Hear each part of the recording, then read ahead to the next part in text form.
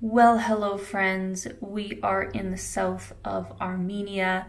I'm currently in the small city of Goris. It has a population of about 20,000 people, and this is kind of the gateway to a lot of major attractions here in this area. So where we will be going today is definitely one of the top things you have to see if you come to Armenia, which is the Tatev Monastery, and how we get there is the longest ropeway in the Guinness World Book of Records. It's a little bit overcast today. I'm really hoping it doesn't rain, but it's basically been like this every single day, so we gotta make it happen.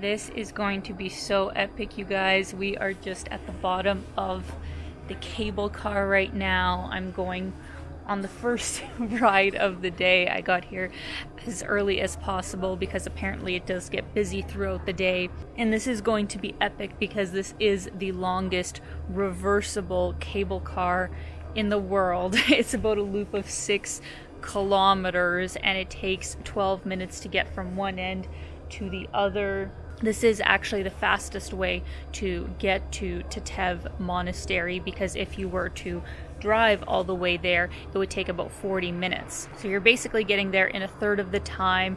You're 320 meters above ground. So I am super excited to see how this goes.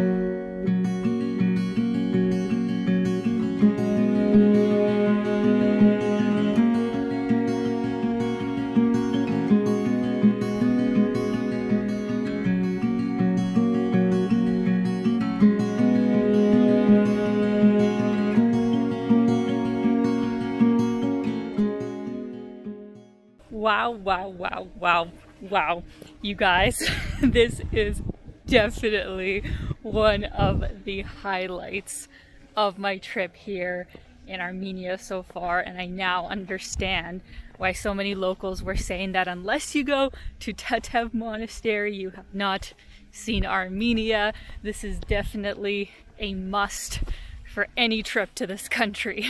The cable car itself was incredible, 100% worth it.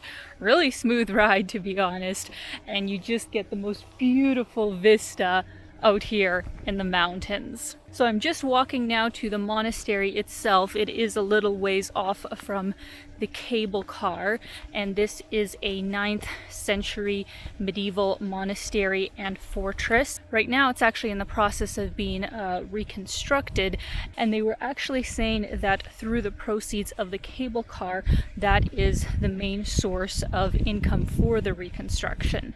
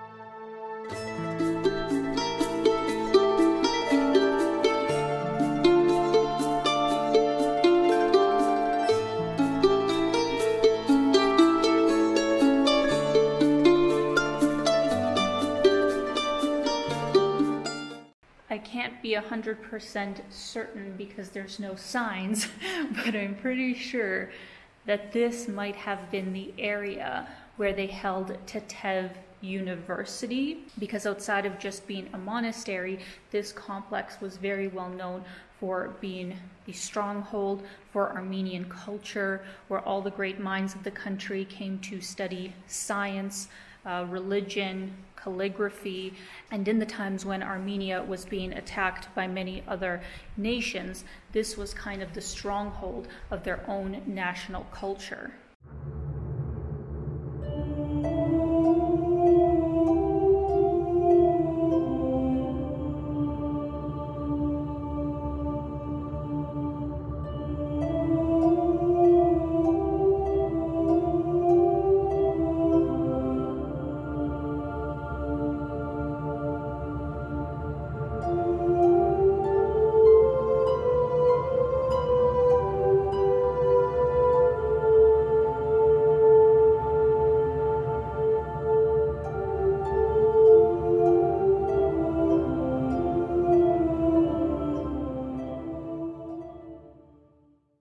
Well, it's about 1 p.m. right now, and I am actually quite hungry.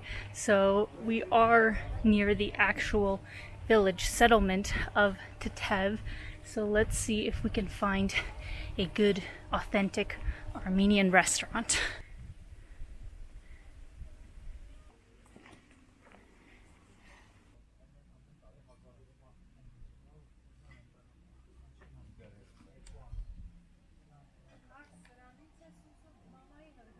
So since I haven't had my morning coffee yet, I decided to start off my meal with this. And allow me to say one little negative thing about Armenia that's kind of been difficult for me over this past month, because you guys know that I'm a very big coffee drinker. I drink a lot of coffee. And in Yerevan it was no problem. In Yerevan you can find all kinds of great cafes, really good Americanos, cappuccinos, no problem. But basically, since I've left and have been exploring other parts of the country, it is very hard to come across any place, you know, with an espresso machine. Armenian coffee is nice. I don't mind the taste. It's just not my personal, you know, favorite sort of taste for coffee. So if I have gotten coffee, I have usually chosen to get Armenian coffee, or the odd time I get those mixing powdery drinks like Mac coffee and that kind of stuff. So first world problems for sure, but that is one thing that I am definitely missing and that I am so excited to finally have again in Yerevan. The food has arrived and it looks fantastic. I am so excited to dig in. But I decided to get a beef kebab because I don't think I have had that in my prior videos, and that's something that's super common to eat here in Armenia. I got some roasted potato, I got a cabbage salad with some lavash, some bubbly sort of water, and that is my meal. If you guys do ever come to Armenia, just some common dishes to keep in mind that are popular to order are things like a local cheese sort of platter, olives, you can get fresh veggies. The summer salad with just tomato and cucumber is usually the most common that people get. They have different kinds of soups, and then for hot dishes it usually is some kind of meat. And then they also have dolma, which I've showed you guys before. It's the meat wrapped in grape leaves, super good. This place has a lot of different omelets if you felt up to it, and then barbecue is also super popular in Armenia.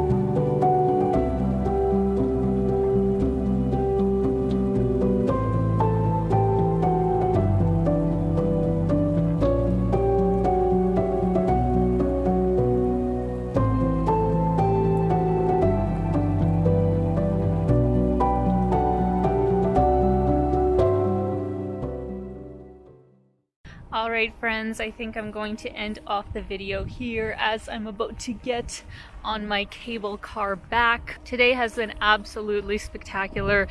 This is definitely a highlight of my trip, and while there are so many monasteries in Armenia, I think this one is a must. If you're thinking of coming here for a day trip from Yerevan, I feel like that might be a very long day because it would be about a 3-4 hour drive each way. So ideally, if you could come, stay overnight, have a couple days to explore the area, that would be ideal. So stay tuned.